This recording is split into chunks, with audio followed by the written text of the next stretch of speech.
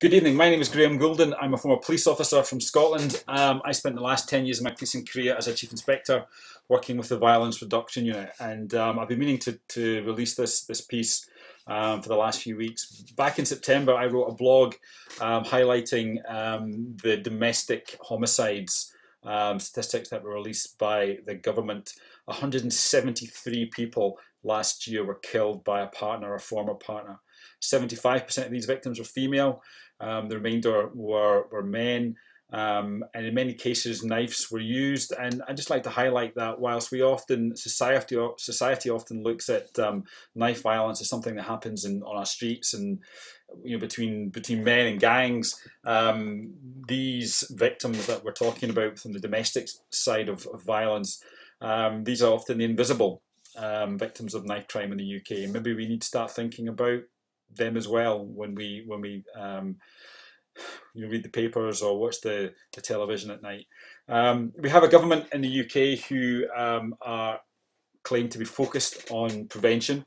We have a government who are hoping to increase police numbers in England and Wales by 20,000 officers. We are talking about building more prisons, more prison staff. We have a commitment to a domestic abuse bill through Westminster. And whilst some of this should be applauded, a commitment to domestic abuse, I think some of the releases, especially around police numbers and building more prisons, are very short term. We really need to think about a long-term prevention focus when it comes to domestic abuse in the UK.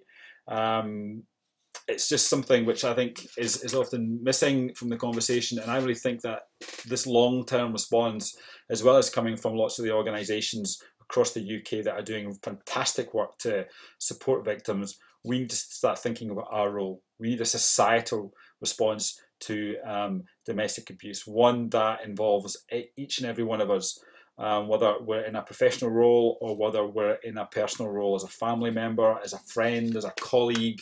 We need to start thinking about what can we be doing more to step up and do something. I heard recently that if you see a female with a bruise on her face, it's 32 times more likely to have been caused by a domestic abuse situation.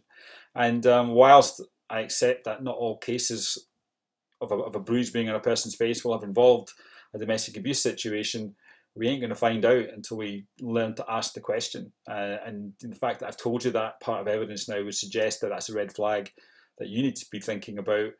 Should that be something you see on a friend or a colleague or anybody that maybe it's something that you should be thinking about responding to. Why should we have a societal response? I think if we have a society who's more engaged, who's more aware, who's more knowledgeable on domestic abuse, then we will have a society who will naturally show more compassion to victims of domestic abuse and to survivors of domestic abuse, because we have many people out in society who have gone through domestic abuse, but they still hear victim blaming narrative in our newspapers and our media, but from friends and family. And we need to start thinking about how we can be more attuned, more switched on to these issues, so that we start to communicate that we care, that the only person responsible for domestic abuse is the abuser, and victims have done nothing whatsoever to be blamed for what has happened to them. I think if we have a society who are more aware, we'll have a society with the courage to lean in to these issues, a courage to lean in if you do see that bruise on that friend's face, to ask the question and try and eliminate that as what has caused that bruise on that person's face. But more awareness, I think, will lead to more leadership within society. I've talked about male victims before on this platform, and we need to be aware that men are victims of domestic abuse, and we need to reach out if we think that's one of our friends is being abused in a relationship, and have the courage to ask the question. Again, more awareness will lead to better leadership in society. But that being said, I think I've talked about 75% of these homicides were committed by men against women. We need to start thinking about our role, guys, as leaders, to start to set the tone for our masculinity. That abuse, violence of whatever kind is totally not acceptable within any form of relationship. And I also think by doing that, we will start to set the tone for future generations, because our sons and our daughters are learning from behaviour.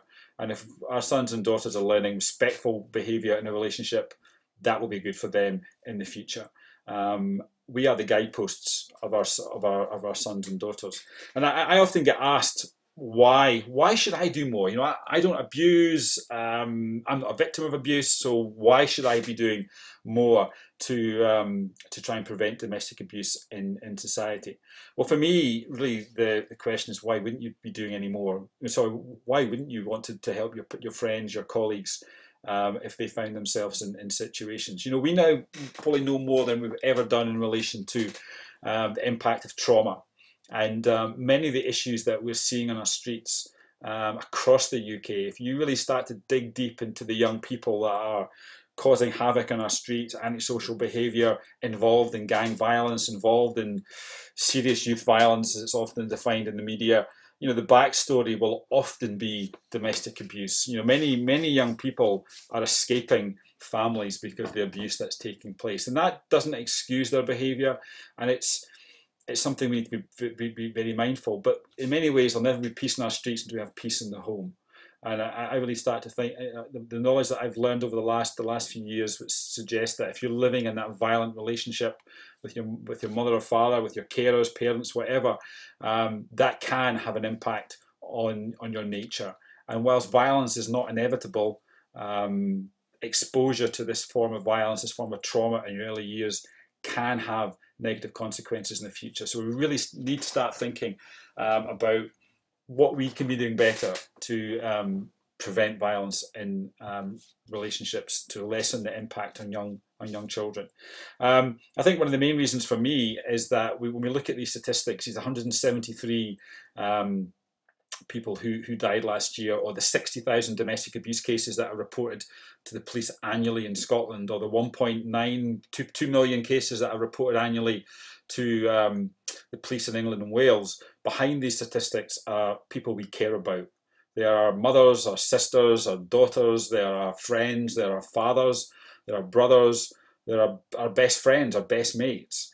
And I really think we need to start thinking about the people behind these statistics, because surely that would be a good reason for us to start to step up, so we can start to lessen the impact on